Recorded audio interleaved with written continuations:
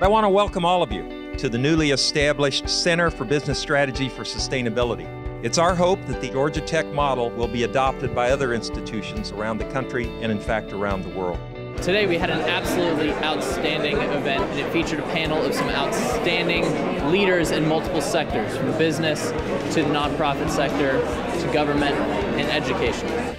If you think about the problems we're trying to solve, climate change, restoring our oceans to abundance, dealing with toxics in our environment, feeding 7 or soon to be 9 billion people without further impact to our land or to our forests. These are all hands-on-deck problems. They're going to take bottoms-up consumer solutions and top-down solutions. This is pretty much a novel idea.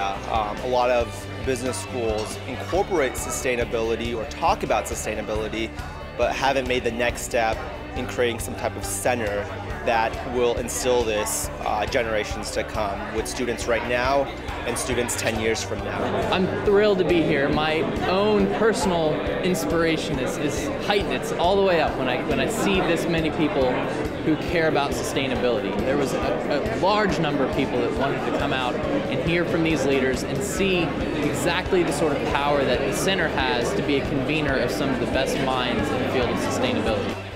When you put a bunch of smart people together in a room and you have this collaboration between business, the NGOs, and academic institutions and governmental institutions, they'll come up with ways creatively of driving the economics so that it works. It's exhilarating because it will take the confluence of many, many players to solve many of the issues that we have around sustainability.